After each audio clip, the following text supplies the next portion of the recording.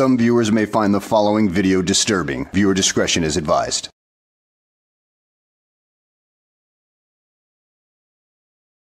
You know, today I was just going to take a relaxed day, just make a couple of YouTube videos and do some light deep cleaning around my apartment, do my grocery shopping for the month, and then relax for the rest of the day by watching TV or playing with my PlayStation or whatever. But no, I saw this event happening and I just had to say something about it. So let's go ahead and get this freaking show on the road, shall we?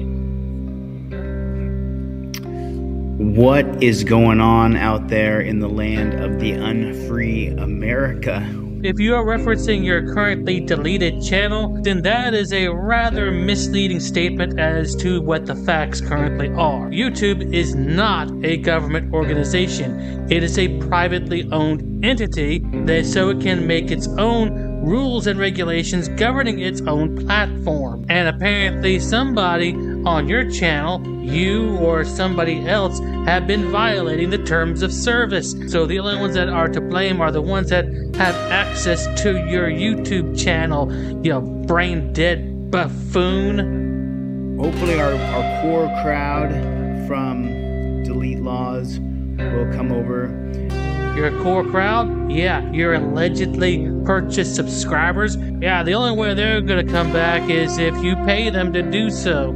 By the way, do you have any available cash to do that now? Just asking for a friend. Listen, you know, it's part of the game. I've had over 5 million subscribers deleted from TikTok, and it's just part of the game. It's just the way it is. They do this, and what am I gonna do? Cry? Yeah, it's alright for you to cry for a little while, Chili. Let your audience know your feelings and then move on. Move on to another grift. I'm not gonna cry. I'm gonna keep on going. I'm gonna keep on going. So people are coming in here. Let me add a couple moderators here. You know, we just gotta get our core group of people over to DLZ Clips. Now you guys see why TeamDLZ.com was so important, because you know they just took away, essentially they took away the way that I make money, you know, which is tough, but at the same time that's the way the game's played. This is why TeamDLZ.com was so important to me to get up and get going, because I knew that this could come, and so it did. They deleted the main channel. Well, maybe you shouldn't have trusted anybody with the keys to your channel. When you hand over passwords and everything like that, you are taking a big risk in trusting people with this kind of information. And well, apparently you made enemies with those who had this information, and maybe one of those guys ended up P-bombing your channel the night. Yeah, maybe that's what happened, and you don't want to own up to the fact that you made a boo-boo. But that's the typical mindset of the frauditor. Don't ever own up to your mistakes. If something goes wrong, blame the other guy. Bring out that persecution card and play it to its fullest extent. And so, oh no, it's I'm not. The next thing is coming. Like Let's TVO. I know this guy in real life. This guy right here, I know him, and he knows that the next thing we're doing is I'm creating a board game right now.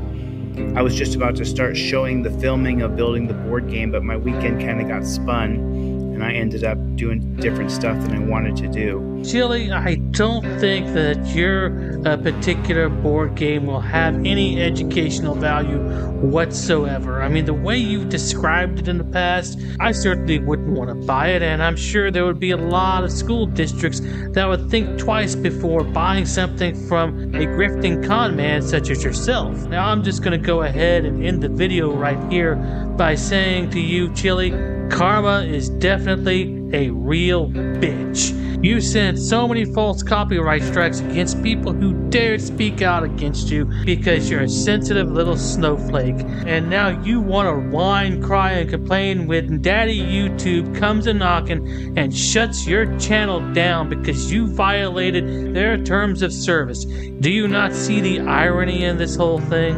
If not, let me spell this out for you. You tried to silence others who spoke out against you. But when YouTube wants to uphold their terms of service, you want to whine, cry, and complain, and everything like that. Well, dude, all I have to say is man up, grow a pair, look yourself in the mirror, and say, I screwed up, I should fix this, and never do it again. But I know you won't do it, so I'm just going to leave it with this. Nobody really is going to miss you around here. Sayonara, punk. Now with that being said, I hope you guys enjoyed the video. Thanks for watching, and I'll see you on the next one. This could be some groundbreaking stuff right here.